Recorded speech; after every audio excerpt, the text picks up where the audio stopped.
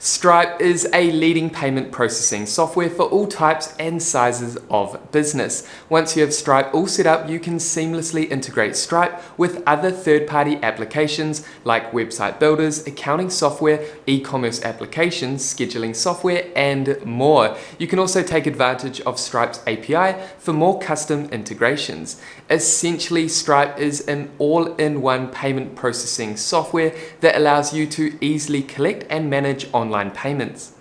Hey guys, Stewart here, welcome back to this channel. I hope you're all having a productive day. Now in this complete Stripe tutorial / guide for beginners, I'm going to break down how you can simply set up and use Stripe to essentially collect and manage all your online payments.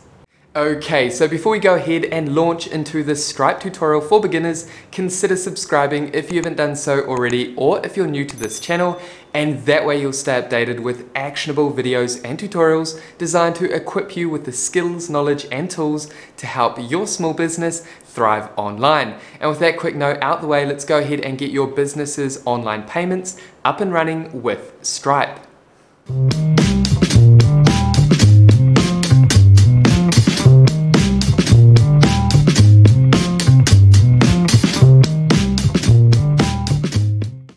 Now, before we get started, it's important to note that Stripe as a payment processing software is designed for developers. This means if you want to develop your own custom payment infrastructure online, then Stripe has all the tools, features, and APIs to allow you to do this. However, today we're just going to guide you through all the essential features that are important for small businesses that are wanting to accept payments online, as well as all the easy to use features that anyone can access. Now think about Stripe as the middleman. Because this is a payment processing software, most of the time, depending on the third-party applications that you've integrated with Stripe, you do not actually need to access Stripe often. For example, if your website is built with a website builder like Wix, Squarespace, Ecwid, then Stripe seamlessly integrates with those website builders and you don't have to worry about payments and accessing Stripe to handle your payments. However, if you want to view and manage your customers, then you can dive into Stripe and engage in different things like approving refunds. However, in terms of setting up and managing online payments, Stripe is a great tool similar to PayPal. So to get started, simply navigate up to pricing. And the great thing about Stripe, if we navigate down to pricing, is you pay as you go. You can see that we have a flat 2.9% plus 30 cents per successful transaction. There are no setup fees, monthly fees, or hidden fees. So when using Stripe to handle your payments, you just need to consider this fee over here. Okay, so to get started, simply navigate down to Get Started in Minutes if you currently do not have a Stripe account.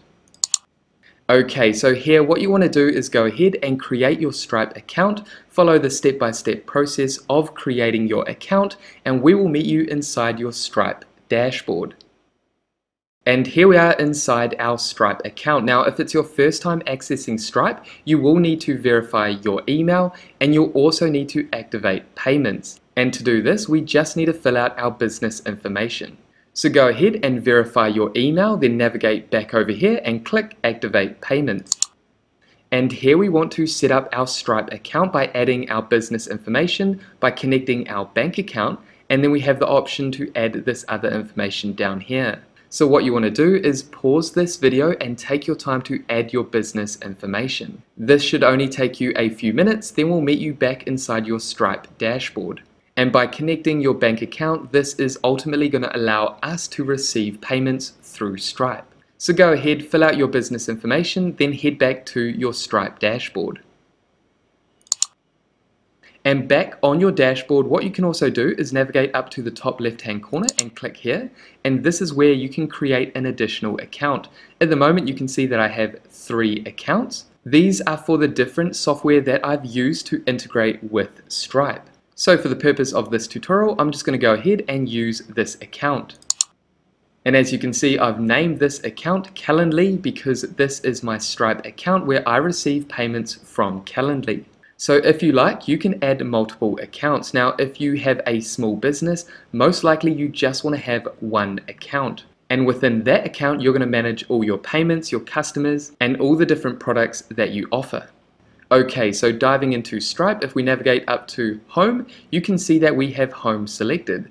This is our Home dashboard. If we navigate down the page, you can see basic analytics. In terms of the performance of this account, you can see gross volume, net volume sales, your new customers, successful payments, and we have other basic analytics down here.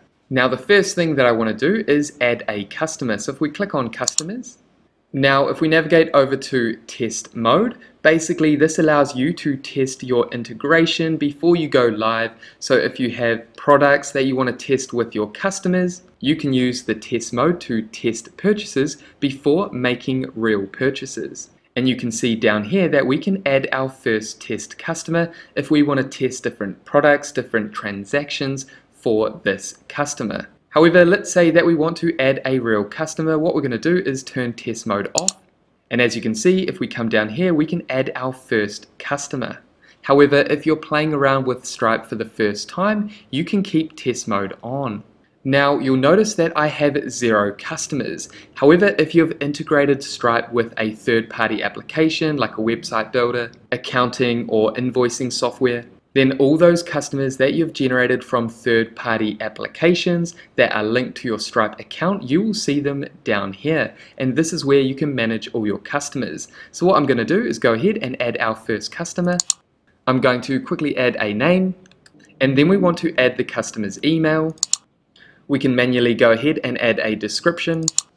And then we can also navigate down to billing information. Now, if you have the billing information for this customer, you can go ahead and add that in here. Again, if we navigate up here, you can add the shipping details, you can add the time zone, language for this customer, currency, and information about the invoice. We're going to leave that for now and come down and click Add Customer. And as you can see, I've gone ahead and manually added our first customer. Now this is for today's tutorial, however, most likely you're not going to be manually adding your customers. Your customers are going to be automatically generated and imported into your Stripe account through the third-party applications that you're using. For example, if you're using an e-commerce platform, let's say Wix or Ecwid, and then a customer purchases a product from your website, then that customer is going to be added in your Stripe account. And I'll also show you another way that you can send a link to your customers where they can add themselves as a customer to your account. So again, like I mentioned, under customers, this is where you can manage all your different customers. Now, if we navigate over to products, this is where you can add products and the pricing associated with those products. So for example, if we navigate down and click Add Product, go ahead and add a name of your first product. This could be a service, a product offering that you sell to your customers. For the purpose of this tutorial, I'm just going to add Consulting Gold Tier, which is a service we offer. Then if I navigate down to description, I can add a brief description. We can then navigate over to image. You can upload an image of this product that you're offering. Then if we navigate down to additional options, we can add a statement descriptor, unit label, and we have metadata down here if you want to add this information. This is all optional. Then down here, pricing information, we can go ahead and select the pricing model. For example, we have standard pricing selected. We can also select package pricing, graduated pricing, and volume pricing. Now, if you want to learn about all the different pricing models, simply navigate over here and read through all the different pricing options. We're going to keep standard pricing selected. Down here we have price. I'm going to add the one-time price, 299 New Zealand dollars. We can change the currency over here. Now we can also navigate down and choose if the pricing is a one-time price or if it's reoccurring. Now this is if you're creating subscription plans. So for example, I could turn this product into a reoccurring package. So rather than charging just $299 for one hour consultation, I could turn this into a 12-month plan where they pay $299 every month for 12 months. However, we're going to leave that as one time. Then if we navigate down the page to additional options, then we can add a price description for internal purposes. And we can also add an additional price. We're going to leave that as it is, navigate up to the top and click Save Product. Okay, so we've added our first product. Now what we can also do is navigate down the page and click Create Payment Link. And one of the great features that Stripe has recently released is the payment link or the product link. Basically, what you can do with each of your products is generate a link for that product, and you can send that product a link or payment link to your customers. That's going to take them to a payment page like this, where they can add their information, they can purchase your product or service, and they will become a customer inside your account. So remember, like I mentioned earlier, rather than manually adding new customers, what you can do is send this payment link, this product page link, and your customers can purchase your products. Now for the payment page, we can go ahead and customize the payment page. We can select the product. We have other products down here that we can add if we like, if we have other products that we want our customers to choose from. Then if we come down here to options, we can click customer's address, and we can require customers to provide a phone number if we like, and we have more advanced options. Now before we go live, we also want to click on confirmation page and ensure we're happy with the confirmation page. You can go ahead and replace the default custom message if you like over here, or you can choose to don't show the confirmation page and send people directly to your own website once the payment has been processed. Or if you like, you can redirect your customers to any location. And then you can also navigate over to preview and view what each of the pages look like on desktop and mobile. Then when you're ready to go live, simply click Create Link. And as you can see, your link is ready to go. Now what we can do with this link is go ahead and copy this link, and we can use this in our marketing materials. We can also add the link or embed the link onto our website if we like, and we can also create a QR code so that our visitors can use their smartphone and simply point their camera at the QR code, and that's going to take them to this product or payment page. Okay, so as you can see, that's taken us to payments. Now what we're going to do is navigate down to all payments, and this is where we can come down and accept our first payment by creating an invoice. Go ahead and click send an invoice. You can go ahead and add a new customer or choose from an existing customer. We can come down to items and select a product. I'm going to go ahead and select consulting Gauld here, and that's going to add our product here. We can simply go ahead and click save. Now if I cancel this, I can navigate up to items again, and I can create a one-time item, and this could be a product or service, or it could be my billing hours for a specific project. Again, I'm going to come down and click cancel, and then finally we can also navigate up to items and create a new product if we like. Now if we navigate down here, we have a memo that we can customize, we have payment options. We can automatically charge a payment method on file, so if this customer already had a payment method on file, then that will automatically be charged and the invoice will be sent to the customer.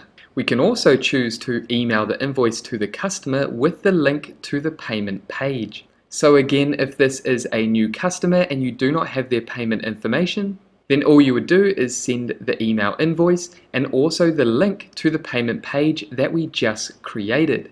And that customer can simply purchase our product directly through that payment page. So what I'm going to do is navigate up to items and simply select this item, come down and click save. And if we like, we can add additional items or create additional products and one-time products to add to this invoice if we like. I'm going to quickly add a memo.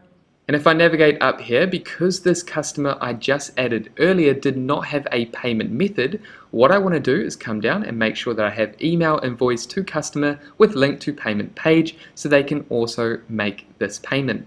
Then I can navigate up to review invoice, and then we can add additional emails if we like, and then click send invoice.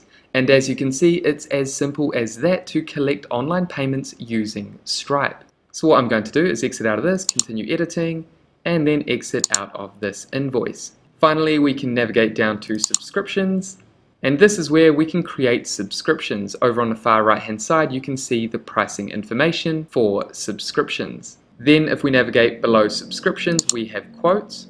Again, similar to creating an invoice, you can go ahead and create quotes and then send this to your customers. If we navigate down, we have payment links. And this is where we can manage all our payment links. This is the payment link or the product link that we created earlier. As you can see, the status is active. And then we have other basic information over here. We can navigate over to edit. And if we like, we can deactivate this payment link. And because this is just a tutorial, we're going to keep the payment link deactivated. And to finish up, we can also navigate over to balances. This is where you can see your payouts. This is your account balance for Stripe. Then if we navigate over to reports, this is more advanced. This is where you can generate financial reports through Stripe. Then we also have connect. And this is where you can start the process of integrating your Stripe account with other third-party applications. For example, if we navigate down to accept payments with a Stripe partner, no code required, you can see some of the top partners here. These are website builders, Wix, WooCommerce, and Squarespace. You can also locate a different partner if you use a different website builder, accounting software, communication platform that you want to integrate Stripe with so you can receive payments. And then if we navigate up to create in the top right hand corner and click here, this is where we can quickly go ahead and create a new invoice, a new subscription, recurring payment, or a payment link. However, that is everything I wanted to share in this Stripe tutorial for beginners, helping you set up and get started with Stripe so you can receive payments online. And there we have it, guys. That is it for this complete Stripe overview for beginners. Now, if you have any questions about Stripe, make sure to pop those down below. And with that said, thank you so much for watching this tutorial all the way through to the end. If you got value, make sure you leave a like and subscribe to this channel. And that way I will see you in the next video. Take care, everyone.